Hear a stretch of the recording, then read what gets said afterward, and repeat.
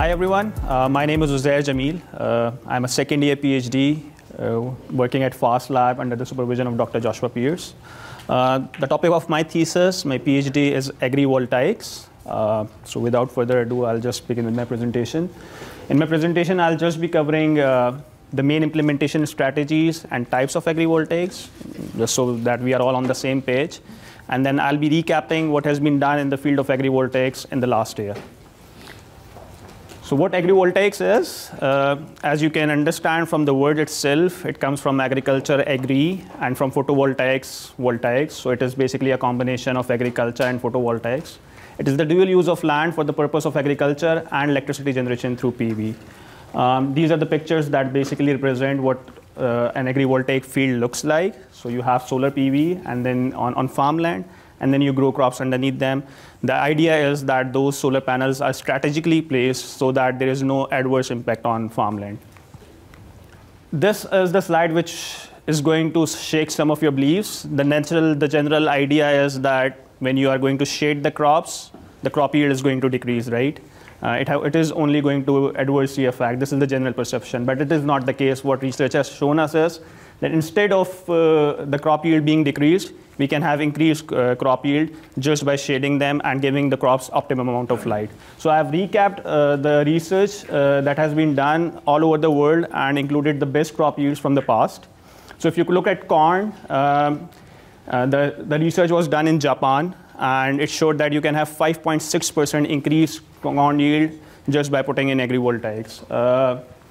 Similarly, a research was done in Germany on celeriac, and it showed 12% increase in crop yield. Similarly, if you go on to USA, tomato and pepper, they showed an increased amount of crop yield, almost 90 and 150%. This research was done in USA, Arizona. Similarly, coming to bell peppers, another study done in US, it showed 40% increase in crop yield. So this slide just summarizes that agrivoltaics doesn't impact the farmland negatively. Instead, there is a chance to increase crop yield just incorporating agrivoltaics. Some of the application strategies that can be used or that can be implemented through agrivoltaics. So these are the 6 main types or applications of agrivoltaics. We can generally have normal crop production in between the rows. So what you do is you space your solar panels such that you can have rows of crops in between them. The second type is animal husbandry, which is you can have sheep grazing, rabbit grazing in between the solar panels or underneath the solar panels. Then you have ecosystem services as well. So with agrivoltaics, you can grow vegetation underneath the panels, which of course has the ecosystem. With regards to crop production, you can have different types of implementation racking designs. So for instance, you can have regular reinforced polar mounts. You can have vertical mounted racking designs. You can have tracking systems, which track the sun throughout the day. Also, you can have elevated solar panels, which are also known as tilt mounted. So you increase the height of the solar module such that you can do farming underneath them. These are like 4 meters or 5 meters high as well.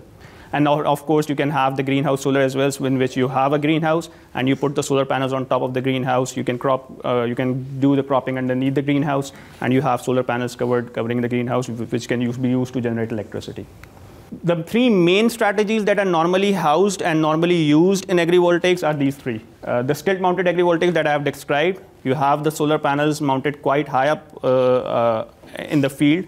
The height could be as high as like 4 meters and 5 meters high, and then you can do the vegetation and the cropping underneath them. Between the row agrivoltaics, this is a picture from Germany. So they are doing like vertical PV racks, and then they have the field in between the PV panels in which you can do vegetation and cropping. And lastly, agrivoltaic greenhouses.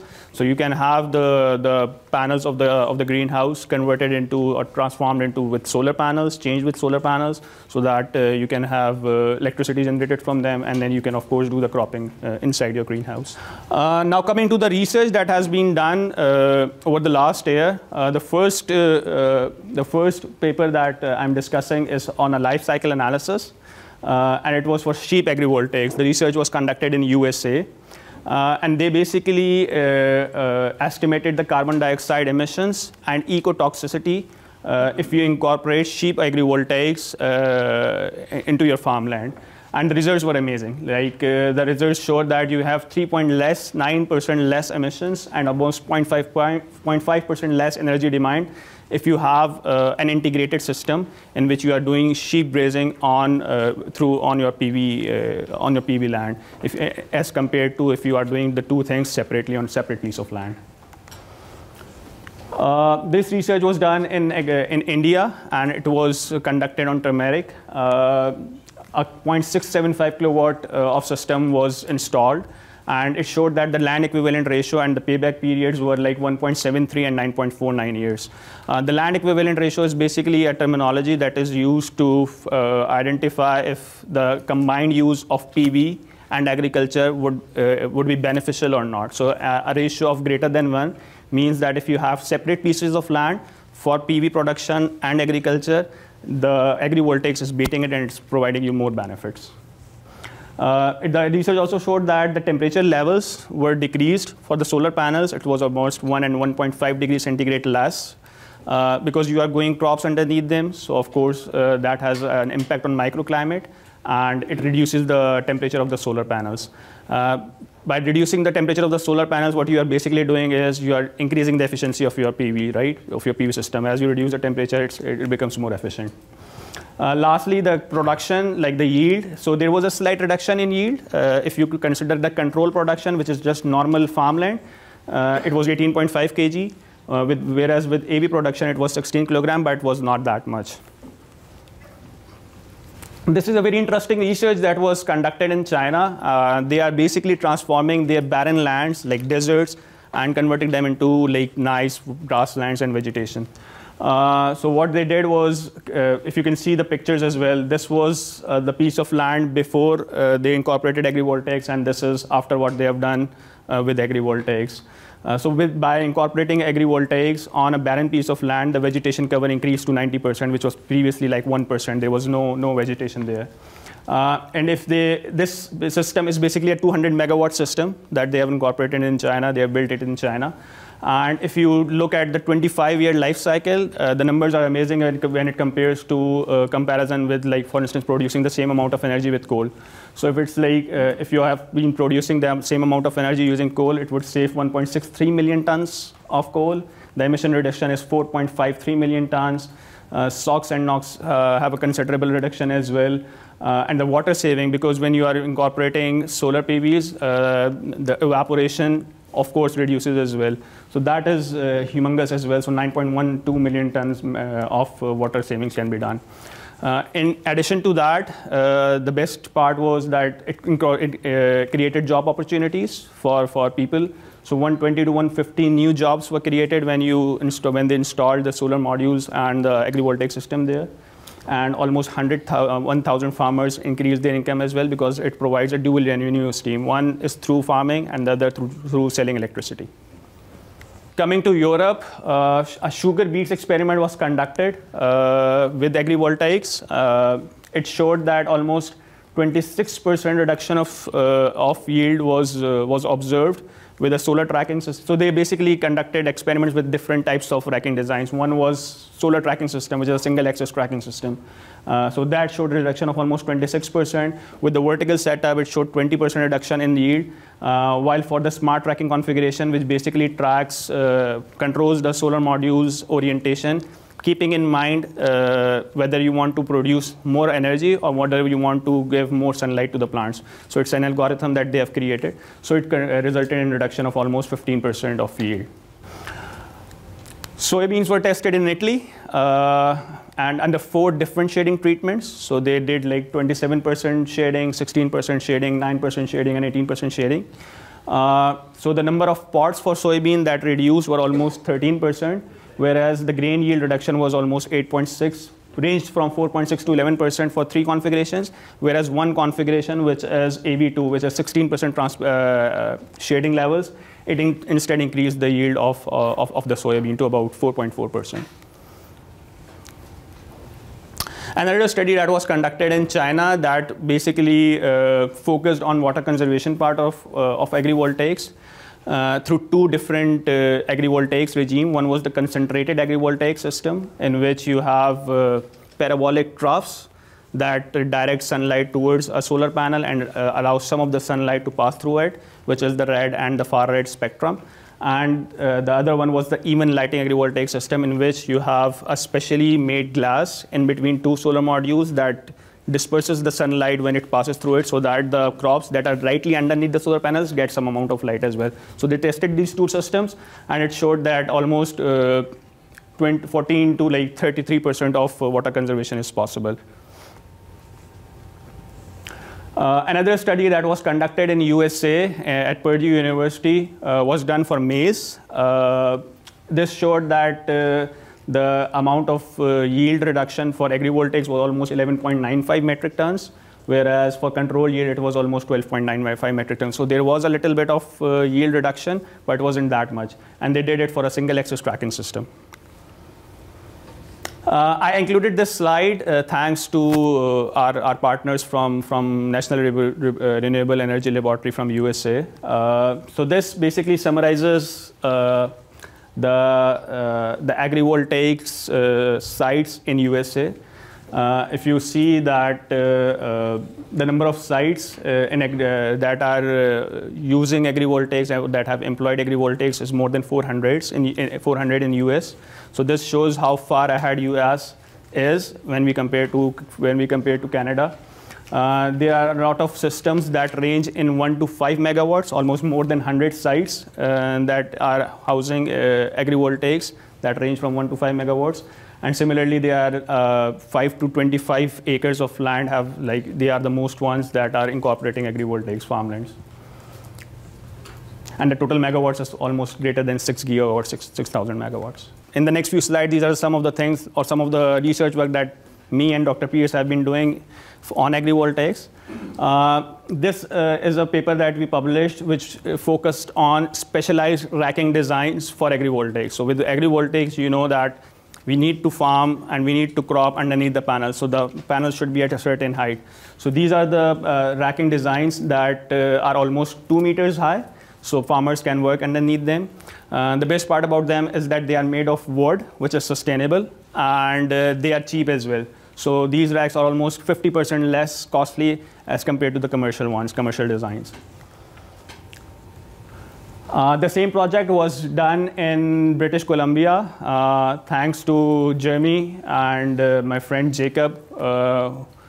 Yeah, Jacob is there. So my friend Jacob, we built these racks in Okanagan in July, August. So it was a very nice experience. And as far as I know, these are the first specialized agrivoltaic designs, agrivoltaic rackings that have been built in Okanagan, BC.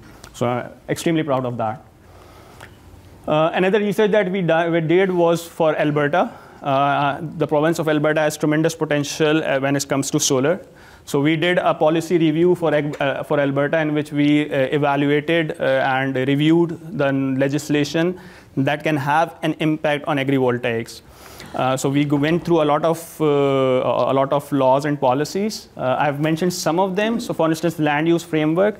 This is the main governing document that defines what types of uses your land can have in Alberta. It divides the land of the province into two parts. One is white land, the other one is the green area. The green area is generally public land and it's related to forestry, whereas the white land is generally related to settled areas. And it has 7 different strategies that tells you that how can you use those lands. To maintain agricultural land, they use Alberta Land Stewardship Act, which is the document that implements land use framework. And in that document, they have tools such as regional planning. So you can zone out the agricultural land so that there is no work or no development done on agricultural land. Similarly, they have tools like conservation directives and easements, which can basically which are there to protect and conserve farmland. Then there is Municipal Government Act, which is the main legislative document that governs municipalities. And in those documents as well, they can have tools which can basically be used to protect and conserve farmland. Bill 22, this was one of the most talked documents that came up just a few months ago. And it is, in Alberta, there is basically an embargo, or it doesn't allow you to self-supply and export electricity. But when the bill in 22 was introduced, it basically allowed facilities to self-supply and export electricity as well, which is very nice for agrivoltaics, especially for farmers, because they can have their system installed on their farmland, and then they can, of course, cater their needs with that system as well. And if they have like excess electricity, they can provide it to the grid. Another study that we conducted was for Saskatchewan, which is the agricultural powerhouse for Canada. And this study basically examined that if you have increased biomass yield, what was the impact on livestock. So we studied normal pasture and we studied wheat. The numbers for the increased yield were taken from literature. So for instance, for wheat, we considered like 3% increase in yield, which this is a study that has been done in Germany. And we also used a study from US to estimate the increase in pasture. And the numbers are staggering. I'll just discuss the revenue that can be increased from agrivoltaics. It ranges from $247 billion to about $101,310 billion. That can just be this revenue can just be increased by incorporating agrivoltaics on farmland using pasture and wheat inside Saskatchewan. The 4% solution for Canada. Another study that we conducted was that we estimated all the farmland that is present in Canada, and we estimated the potential of agrivoltaics on that farmland. So the numbers again are staggering. If we only use 1% of agricultural land to employ agrivoltaics, we can cater almost 30 to 40% of Canada's electricity needs. We don't need anything else. And if we use 4% of the agricultural land, we can just cater the complete need of electricity through agrivoltaics. And as far as the emissions and the carbon and the greenhouse gases are concerned, only using 1% of farmland, we can do away with all the emissions that are being generated from the electricity grid. So this is my last slide. Do agrivoltaics improve public support? This was a study that was done in US. It shows that almost 82% people are more inclined towards solar PV and PV-based electricity generation if they are told that their farmland can have dual use through PV by generating electricity on that, and they can still continue doing farming as well. So yeah, thank you so much for listening to me. If there are any questions, happy to answer them.